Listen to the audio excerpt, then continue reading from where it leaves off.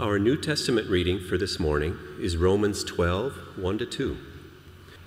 Hear the word of the Lord. I appeal to you, therefore, brothers, by the mercies of God, to present your bodies as a living sacrifice, holy and acceptable to God, which is your spiritual worship. Do not be conformed to this world, but be transformed by the renewal of your mind, that by testing you may discern what is the will of God, what is good and acceptable and perfect. I think that all of us at one time or another really have reached a point where we desire to know the future. It seems like it's a part of who we are. We get into a particular situation and we want to know the future. We want to know what we should do, where we should go, what God's plan is for us. It's at every stage of our lives. I remember back in the Middle Ages when I was a seminary student, and I wondered, how am I going to get all this academic work done, and as well as doing my job, and how am I going to pay for the next semester, find a place to live? Was the girl that I was going with, will she be my wife? Would I get a church after I graduated? And I think that many of you are perhaps in a similar circumstance, a life stage where you're really concerned about the future. Maybe family issues, maybe job considerations, or health concerns that you have. What does the future hold for me? I think that it's a factor of our creatureliness, and it's a reality for all of us to want to know the future. Now, some people are so obsessed with it that they try to determine their future decisions by horoscopes and palm readers and psychics. I wrote a little-known book, and a littler-read book, actually, back in the early 1990s on the New Age movement. I lived in the town of Northampton, Massachusetts, which was very New Agey. And as part of my research, I did a study on the way psychics went about their trade and why they were so popular. And I discovered that they used a certain technique called the Barnum effect, named after P.T. Barnum, the circus showman. And it's a phenomenon he discovered of human nature that we tend to respond to stock, generalized statements about us more than we do to accurate profiles of us. It's sort of like the Chinese fortune cookie effect. Let me give you an example. I actually listened to some psychics do their reading, and here's a couple of phrases that I lifted from their readings that they said to people. You are under a great stress and are thinking of a big change in your job or in a close relationship. Pretty generalized, I'd say. But some people who are really eager to know the future go, yeah, that's me. Here's another one. At times you have serious doubts as to whether you've made the right decision or done the right thing. Of course. Unbelievable. But if you are in that place in your life and you hear something like that, you think it's like, wow, guidance. Here's one last one. You have a great deal of unused capacity which you have not turned to your advantage. Of course I do. My boss doesn't even recognize that. This is me. Well, since we want to know the future, but we really don't want to hear the truth, really, we open ourselves up to deception. Now, as Christians, we believe that our past, our present, and our future really not ruled by the stars, nor are they determined by people who have powers. But the future is the exclusive domain of the eternal God, who created us as well as time and space, and therefore our times are in his hands. Jeremiah 10, I know, O Lord, that a man's way is not in himself, for it is not for a man to direct his steps. And then Jeremiah 29, for I know the plans I have for you, declares the Lord, plans for good, not for harm, plans to give you a future and a hope.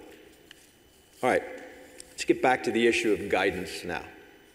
The question remains that if God, in fact, is in charge and is in control of our future, how do we know what he has in store for us, and how do we ascertain that plan for our lives? Now, some Christians try to discern God's will on the basis of how they feel. Hannah Whitehall Smith was a Quaker, and she instructed many Quakers against an unbalanced reliance upon their feelings. She told the story of a woman who, having committed her day in bed in the morning, committed her day to God, she would ask him whether she was to get out of bed or not, and wait for him to say something to her. And then she would put on each article of clothing. Before she would do that, she would ask the Lord whether she should put it on. Now, how can we, if we're in that kind of a situation, how can we tell the voice of God from our own dysfunctional desires? How can we discern the difference between the Holy Spirit and a hunch? Feelings. But there are some Christians who use fleeces. Remember the story of Gideon in Judges 6? He put out a lamb's fleece, asked that if God wanted him to attack the Midianites the next day, the fleece would be wet and the ground dry, and it was. And then the next day, just to check his answer, he asked for the opposite, and God did it. Don't we look for signs and events? Don't we hang out fleeces sometimes? Is that wrong? But how far do we go with this? And is it faith or is it presumption? The passages which you heard in Proverbs have been very helpful for me. And here are a few. Proverbs 16:3, commit your way to the Lord, and your plans will be established. Proverbs 16:9, the heart of a man plans his way, but the Lord directs his steps. The heart of a man plans his way, but the Lord directs his steps. And Proverbs 19:21, many are the plans in the mind, but it is the purpose of the Lord that will stand. Therefore, I have come to realize that discerning the will of God is really not accessing a mystical body of future knowledge by means of feelings, of fleeces, or even freaking out in prayer when you need to make a decision.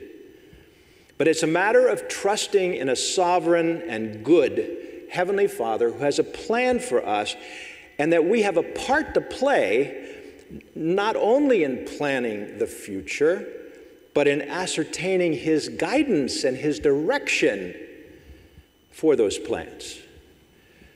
Now, how do we do this? It's very practical. I'm going to give you an outline. This outline is not mine. It comes from the Alpha Bible Study series. And I've taught this outline many times. Now, the content of the outline is mine, but the outline itself, the points, belong to Alpha. So, first point on the outline. How do we determine or discern the will of God? First, commanding Scripture. These all start with C, by the way. Commanding Scripture. Psalm 119 is filled with the emphasis that God reveals his will to us through the Scripture. Your statutes are my delight, they are my counselors.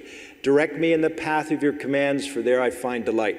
I gain understanding from your precepts, therefore I hate every wrong path. Your word is a lamp to my feet, a light to my path. so on and so on. God's Word gives us a whole range of principles and commands that reflect God's will for how we should live.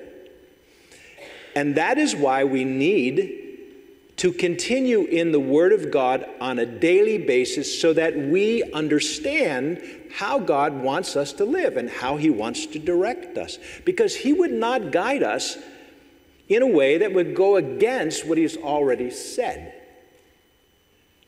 Now, I had a counseling appointment with a young man many years ago.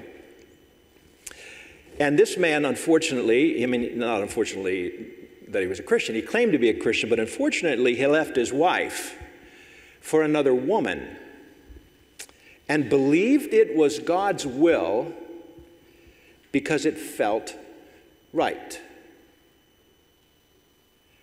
Now, how would you counsel him after you finished slapping him upside the head?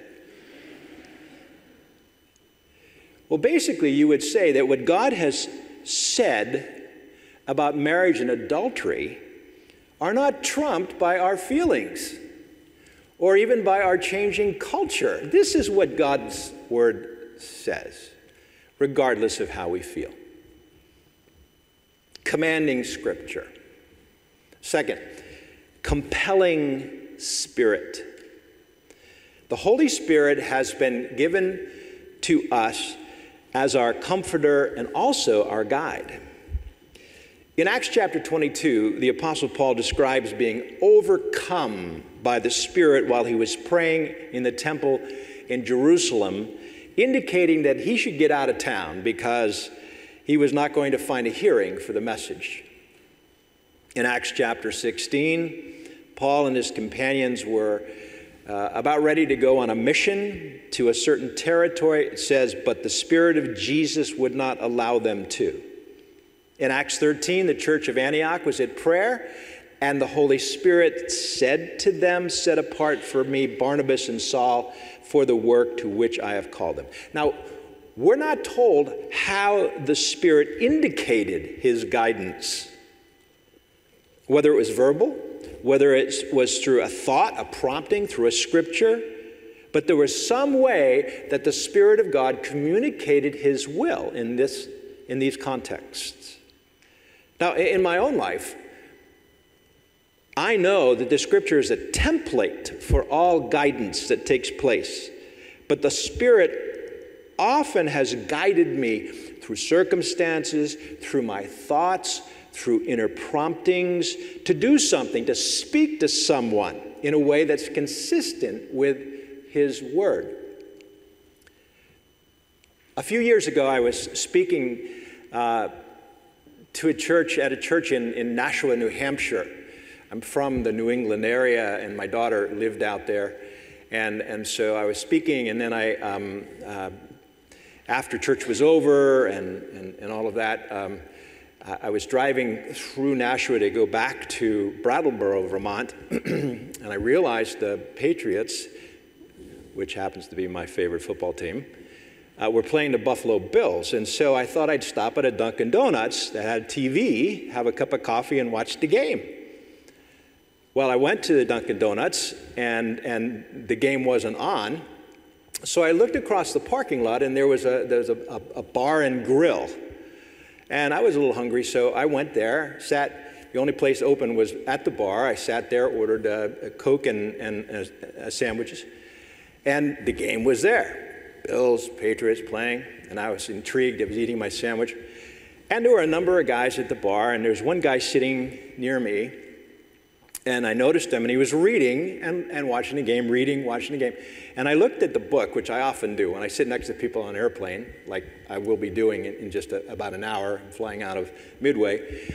I always take a peek at what they're reading because it kind of gives you a little idea of the conversation that maybe you can have.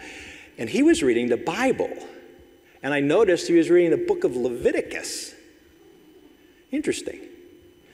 So I'm thinking, what should I do? And all of a sudden, and I believe that I'm not this smart. I really believe that the Holy Spirit led me to say this, and it'll sound familiar. I leaned over to him and I said, hey, do you understand what you're reading? And he goes, no. And I said, do you mind if I, and as I flipped over to the Gospel of John, and I said, this might be a better place to start. Because he admitted he had never read the Bible before. And his name was Matty, and he said he was from Florida. He was visiting family. He was waiting for his bus, take a bus ride back. Because he had time to kill, he went to this church. It was kind of a new church. He was from a Catholic background, never had experienced this kind of church before. They gave him a Bible, and that's why he was reading it. And so I said, the Gospel of John is about Jesus. You've heard of Jesus, of course. I grew up Catholic, he said. Well, and I basically shared the gospel with him. And he was really intrigued, and he listened to me very carefully. He didn't even watch the game. Neither did I, which is an amazing thing. And so after I finished sharing, I said, Matty, is there any reason why you would not want to invite Jesus Christ into your heart right now? He said, I don't know. I feel a little uncomfortable about that. He said, let me just keep reading. I go, terrific. And we went back and watched the game. Now, I think that was part of the compelling spirit, guiding, directing, I think even to the location where I watched that game, and even sitting at the bar next to this guy who was reading the book of Leviticus. Guy from Chicago, guy from Florida, meeting over a Patriots-Bill game and talking about the gospel. The compelling spirit. The third point of the outline is common sense. God often guides us through common sense. In 2 Timothy 2:7, Paul gives Timothy some instruction in how to pastor his flock. He says, reflect on what I am saying, for the Lord will give you insight into all these things. In Acts 15, the Jerusalem Council, it says, for it seemed good to the Holy Spirit and to us to lay on you no greater burden than this. And just a few verses later in that same chapter, it says, but Paul thought it best not to take Mark with them on the second missionary journey. And in 1 Corinthians chapter 16, Paul says, it seems advisable that I should go to Jerusalem. So God gives us minds to use, not to set aside. He gives us minds that are renewed by his truth, so that when we face certain choices, we should not shy away from making the use of that reasonable mind that God has given to us. To realize that many of our decisions will be very rational and well thought out. Our education, our experience, our culture often form the grid through which God guides us. Common sense. Don't set that aside when you are trying to discern the will of God. Fourth point, counsel of saints. Proverbs 15:22, plans fail for the lack of counsel, but with many advisors they succeed. Proverbs 20, verse 18, make plans by seeking advice. God has used the wisdom of other people's experience in my life to whom I've gone for counsel. They didn't always say what I wanted them to say, but they invariably brought out perspectives that I had never thought of. I remember when I was a young single guy, I was complaining to an older brother in Christ how I could not find the right woman for me. He simply asked me if I'd ever considered whether I would be the right man for any woman. Not what I wanted to hear, but really important. By the way, I think it brings up the point that we need mentors in our lives, people that we give permission to say, to speak into our lives. Someone a little older, a little bit more experienced, who cares about us and who can say things to us that maybe nobody else can. We need to give them permission to do that. Don't go it alone, because God uses other people to guide us. The fifth and final point on the outline is circumstantial situations or signs. Proverbs 16:9 from our text. A man plans his way, but the Lord directs his steps. Very often, he does this by means of circumstances, things that are out of our control, things that happen to us. We wonder if we should take such and such a job, but then we don't get hired. Or whether we should go to a particular school, but then we don't get accepted. What do? Grouse? Complain? Or do we see this as God's sovereign hand guiding us and leading us through these circumstances? One of the most powerful examples of God's control over circumstances came from an article that I read recently from the Voice of the Martyrs magazine. And the article told of the story of an Algerian jihadist who was hiding from his own government within his own country by staying inside his parents' home and out of public view. What he hated most about being in his parents' home, that he had to live with his brother, who was a Christian. Well, one day, he just had to get away. He had to get out of the house, so he jumped on a bus and just went to a random bus stop, got out, and he saw a woman at the bus stop who was very attractive. And so he asked her if they could get together and talk. And she said, "No, I'm a Christian." "Oh," he said, suddenly happy for the fact, "my brother is a Christian." She had said that she became a follower of Jesus by listening to Christian radio.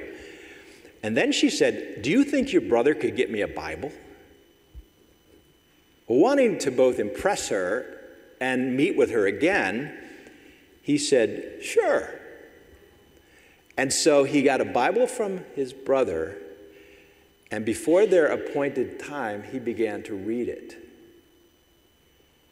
And one night, he had a dream and saw someone he believed to be Jesus, who came to him and said, "Come unto me, all who are weary and heavy laden, and I will give them rest."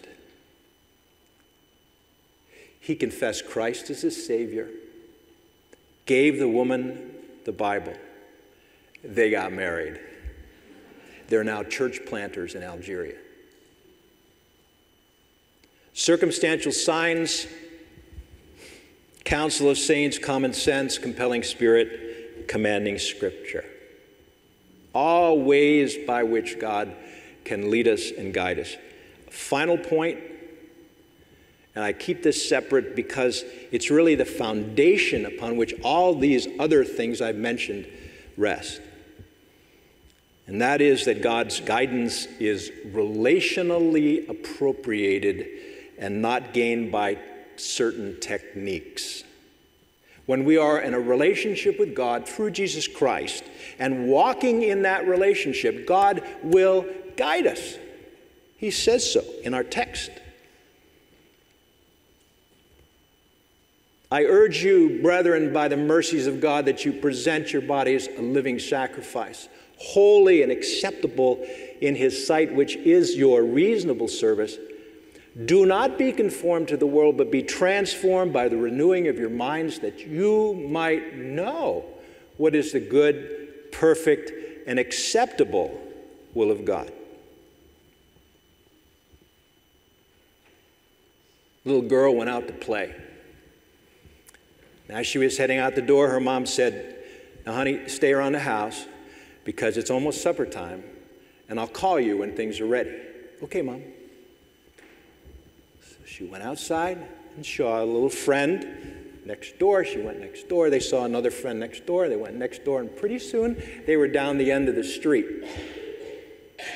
And she thought it was kind of funny that it was getting dark and a lot of her friends had already gone in, that she hadn't heard her mom call. So she went back home, walked in. Family had finished eating, and Mom sent her to her room without supper. And she thought that was terribly unfair. Mom came up And she said, "Why did you do that? I didn't hear you call." She said, "Honey, I'm not disciplining you because you didn't hear me call. I'm disciplining you because you didn't stay around the house."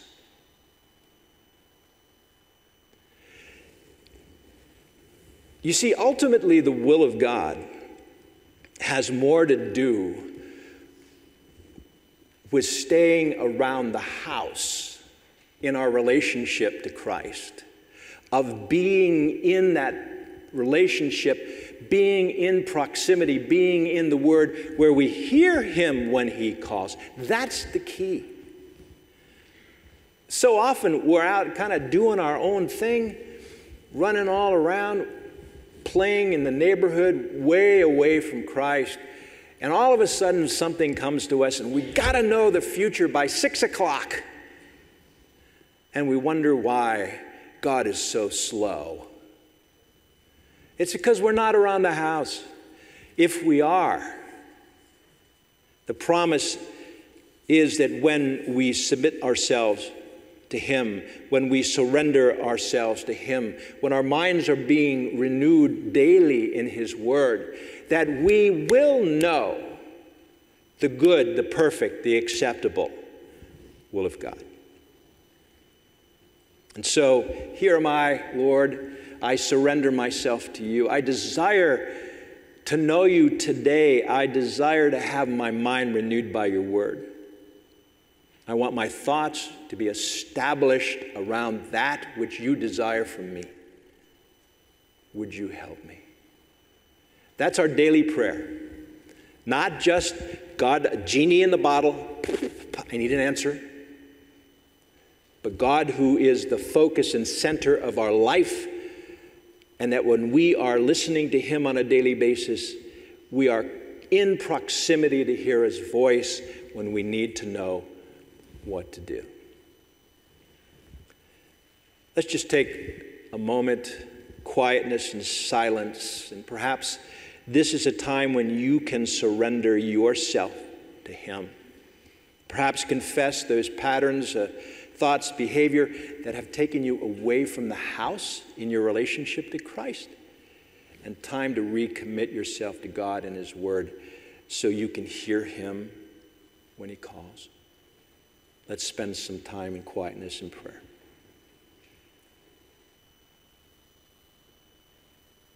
Thank you for hearing our prayers, O Lord. And thank you for being a God that is so responsive. Might we be responsive to you. I pray in Jesus' name. Amen.